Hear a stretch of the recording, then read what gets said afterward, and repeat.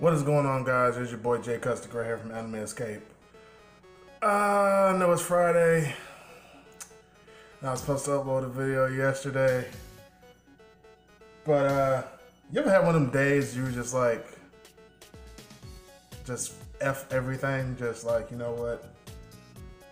Just like, I'm just gonna be lazy all day. I mean, I still did stuff, but you know. That was pretty much freaking yesterday. And then literally by the time I remember to do this video, it was 3 o'clock in the morning, Friday morning. So you get it today. So today we are talking about the notorious, the great one himself from DC. What, you didn't know? It's supposed to be Throwing Them Hands Thursday. So the one person who throws hands like no other.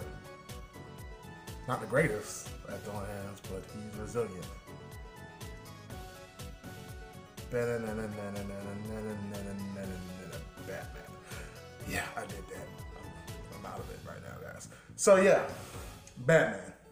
And the reason why I chose Batman is because Batman is like, he's not underrated when it comes to throwing hands. It's just a simple fact that like, people already know his methods and his ways of just fighting. It's really crazy because he's not the best fighter in the DC universe. There are like 5 other people over him. So, but the reason why I chose him instead of one of the other 5 people is because his unyielding, like, he just doesn't yield at all.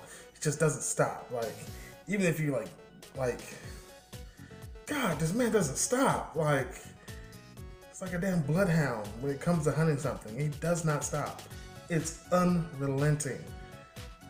Even if you break him, even if you like wipe his mind, you know, he comes back and then beats you. And it's like, it's the worst part is because like you can beat him the first time, but after that you're not winning again. Like you may be like, oh, I got that W the first time. We're gonna run round 2, see what happens. No, it's not. You just put the gloves down and just let it go because it's not gonna happen. It's not gonna work.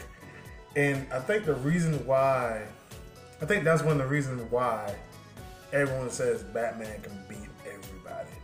It's just, I don't think it's only prep time. I mean, obviously it's prep time too, but like, it's just the man does not stop at all.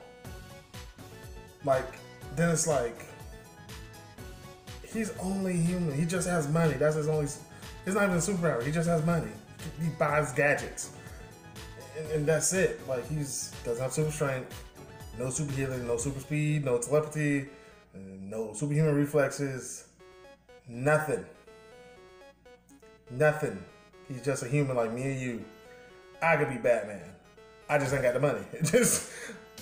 I guess it's just the simple fact that this man has went up against people with powers.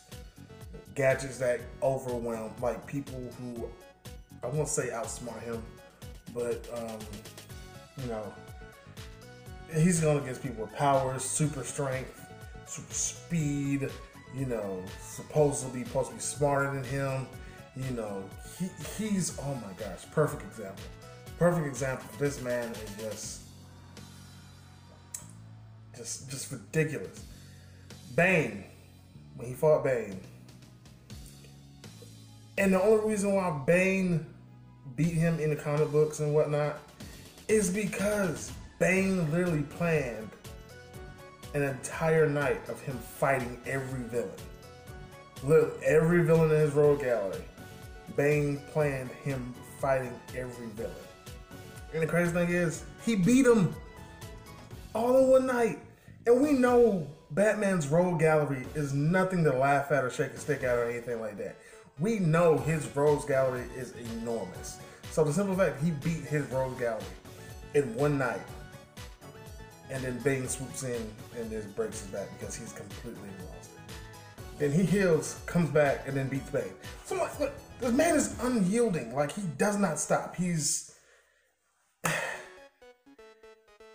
training around the world. He's a scientist. He's a detective. He's pretty much a damn ninja.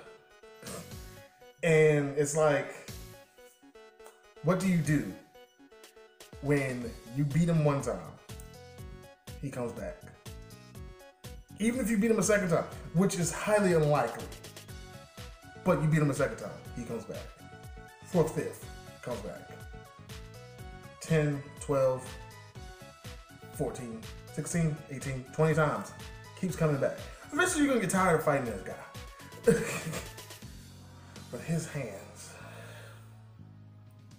even though he does not like the whole killing implement, he could easily kill somebody. It's been shown he's literally, he can kill somebody in a heartbeat. Not just with the gadgets, but like hand-to-hand combat. Cause like in there's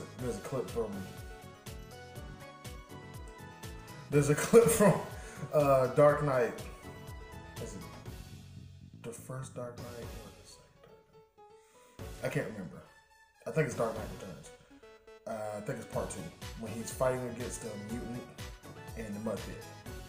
He is surgical when it comes to throwing hands. Like he's hitting pressure points with like slicing, like cutting at like the right angle to make like a wound that doesn't stop bleeding. Like he is tactical with it. Like that's why I say he can kill if he wants to, but it's just that one rule where he won't. We're gonna exclude a few times in the comic books and in the movies where he did kill, but yeah. So yeah, Batman.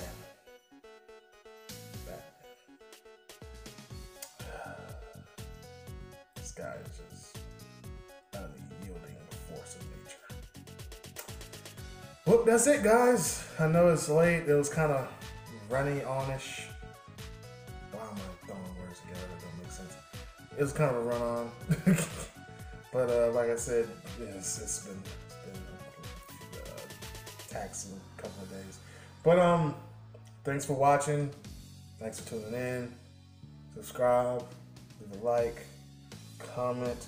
I do have something, actually 2 things that might be coming up soon that'll benefit you and me. I don't want to say anything officially yet, just in case it doesn't come through. But I'm working on something, and it might benefit. It's going to benefit you, and it's going to benefit me. So, yeah, keep your eyes out for that. But with that being said, thank you guys for watching. Stay true. Stay savage.